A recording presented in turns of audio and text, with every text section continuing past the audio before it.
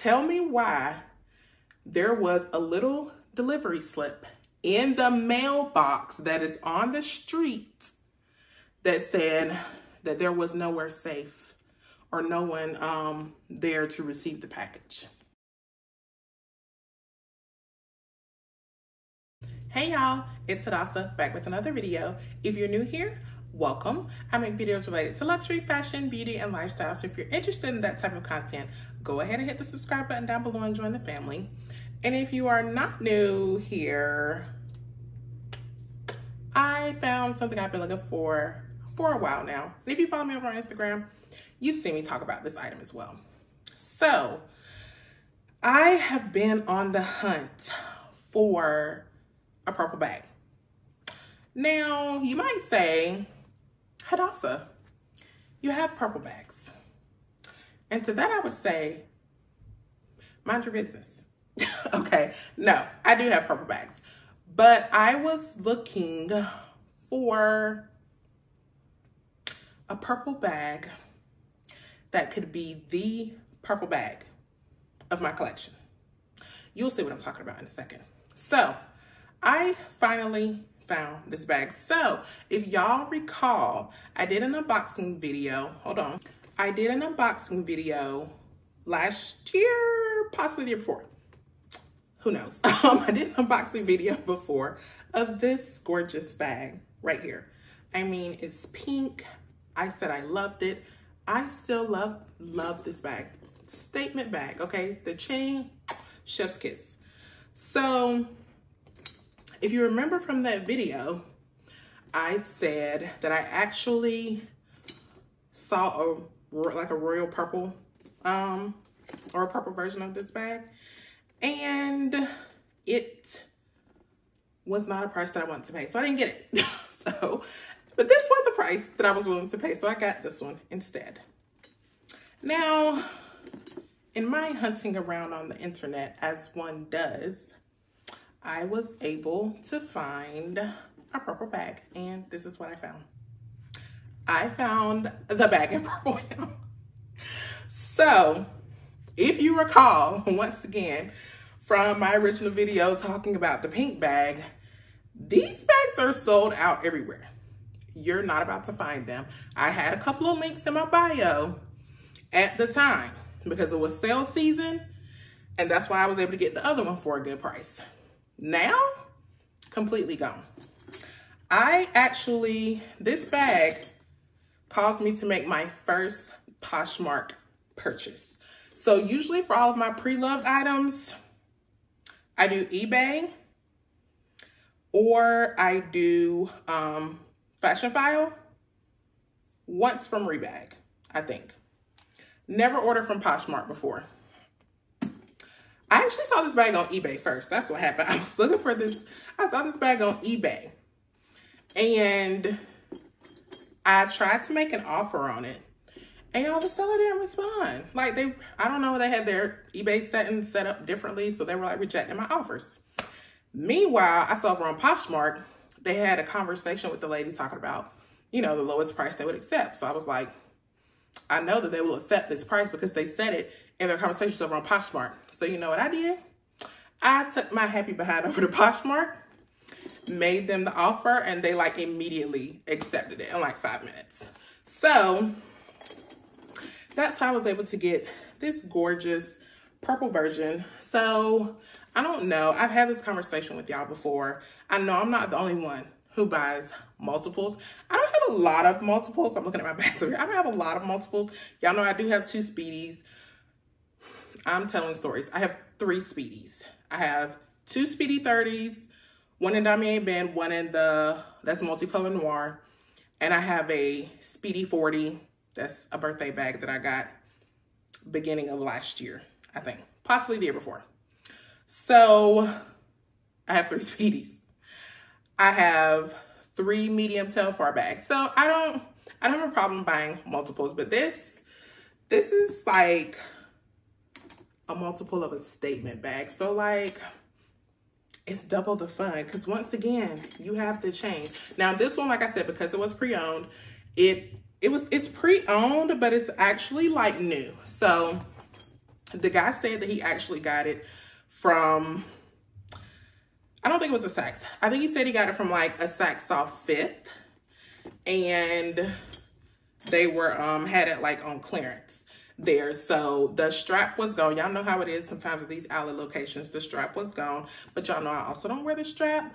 So Hadassah did not care as long as it had this statement chain right here. And once again, you have the beautiful gold hardware, but this one actually has like silver inside of the gold, if you can see that.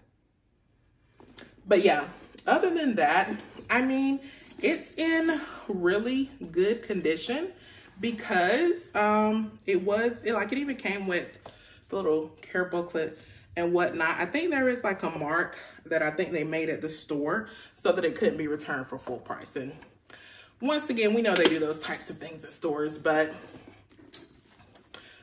I am so happy that I have this bag in my collection. Like, I love carrying the pink version. And now when the pink version doesn't work, I can just carry the purple version. Like, this is perfect. Because how gorgeous are these? And the fact that I now have 2 of these, y'all, I'm so happy. So, so happy. Like, my hunt for the perfect purple bag is over with this. Love, love, love. Okay, so now that we've discussed, like, my dream purple bag, let's talk about the other purple bags that I do have that did not completely satisfy my itch for purple. So I think the first purple bag was this End Systemic Racism tote. This is, of course, from Brandon Blackwood. And I believe these were out, was it like 2020? I want to say sometime around there. Love this purple. This is also a beautiful, beautiful purple. It does have silver hardware on the front that says End Systemic Racism. This one also came with a strap. Yeah, I keep it tucked in here when I'm not carrying it. Still literally wrapped up. When I tell y'all I don't use straps, I don't use straps. Like, it's literally, I have never opened this. So, but yeah, this one, super cute. Love her. She wasn't the perfect purple bag for me. She's an occasion bag. You know, as you can see, she's little. She's not gonna fit everything, but that's okay. She serves her purpose when I need to wear her. Then I think my next purple bag was this Pillow Tabby 18, which, can we talk about like how this had its own moments? Still love this. She's still a vibe. What was this color called? Vintage purple. This color was called vintage purple. So that's why she didn't satisfy my purple itch, because I was looking for something that was more of a royal purple. But once again, she's still a nice purple to have in my collection as well. And like, this bag still, like, how many years has it been? I think it's been almost 4 years. She's so squishy and soft and still in great condition, just in case you were wondering. And then my final purple bag, I am including this one in my purple bags. I know it has white on it. It's a purple and white checker. She fits in a purple bag category. This is the Mini Kendrick trunk from Brandon Blackwood. And she is gorgeous. When I got this one, I did a poll over on Instagram to see which one y'all thought I got, whether it's the black and white checkered or the purple and white checkered. Y'all were wrong and thought it was the black and white, but I needed something different. Y'all know me, I needed something different. So I got the purple and white checker. Y'all, this bag is so good. Once again, fits nothing, you know, just holds, you know, your patience, probably some Tic Tacs. Yeah, it holds a card case, a key. You can carry your keys in it for real, but no phones. No phones go in this at all. So yeah, that's why she couldn't be my perfect purple bag. But this one, this is probably, honestly, I think this is number 2. I think this is number 2. So I only have 4 purple bags. I think this wraps up my purple bag collection. But this one is definitely number 2. Like, the purple and white and the gold hardware, like, automatically she is winning. But once again, number 1 And the bag to end my chase for the perfect purple bag ends right here. Like, it's a nice, vibrant purple. Y'all know I don't like a lot of pastels because that's just not me. And so that's why I was looking for a purple that was actually purple and gold hardware. Like, you cannot beat this at all. I literally still have the tag on it. I got it not long ago. Oh, I forgot to tell y'all the whole story about this bag. Oh my gosh. So let me tell y'all about my Poshmark experience. So I made the offer to the guy, and anything over, I think it's what, $500, they ship it to Poshmark headquarters to be authenticated. So they shipped this, it got to them pretty quickly. I want to say in like 2 days, and they authenticated it in like a day, and then it was on its way to me. So they require a signature. Great. What's not great, they also ship USPS. Y'all know how I feel about USPS.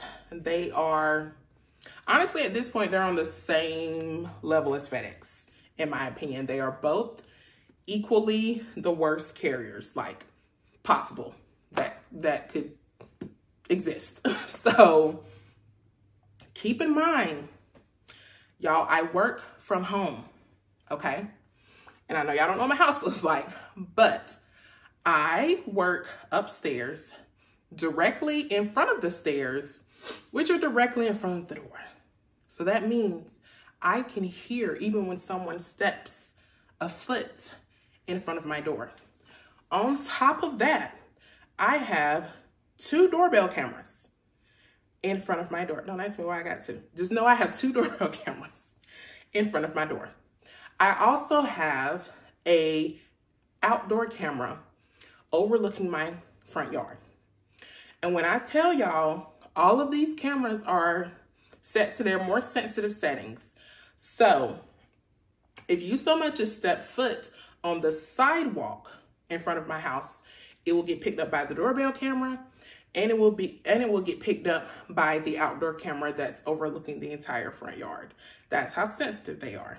So I got the notification, you know, that the package was out for delivery. And I was like, cool, I'm gonna be home. No problem. I can sign for it. Keeping in mind, the mail here usually comes around 10:30 in the morning. But 10:30 came and went. And I was like, man, I haven't heard anybody at the door. So I kept working, you know, but then when it was like 11:50, I was like, there's no way. I was like, there's no way that they haven't come yet. I was like, maybe they just left it. But once again, I got no notifications of anything. So I walk downstairs and I go outside. I walk out to the mailbox. Y'all, when I tell y'all, immediately heated.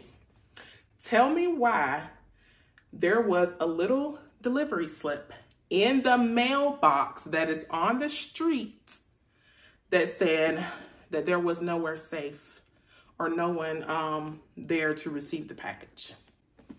Y'all, when I tell y'all I was mad, I literally immediately called USPS. I called the corporate office, talked to somebody, called 2 of the local offices here in the area. Nobody answered the phone. So I decided to drive over to USPS, and I told them, I was like, I got this delivery slip, but no one attempted to deliver my package. I said, I work from home. I have 2 doorbell cameras. You can pick which one you want to ring. If you want to ring one, you can knock on the door if you want to. But regardless, first, you have to step foot on the sidewalk to begin walking up to my front door. I said, nobody stepped foot on the sidewalk because one of my 3 cameras that are looking at the sidewalk would have picked it up.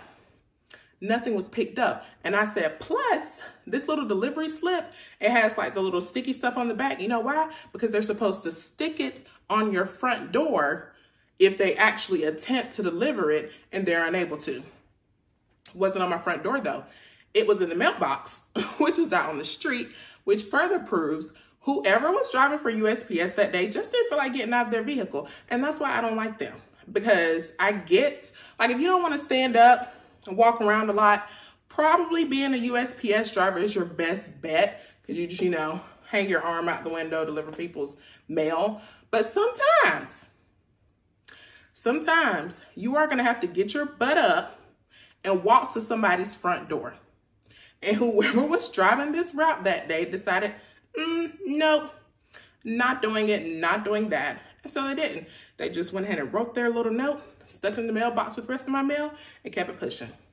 So when I go talk to people at USPS, he went back there and he was like, oh, the truck isn't back yet. But if you come back before 5, you know, we should have your package. And I was like, okay.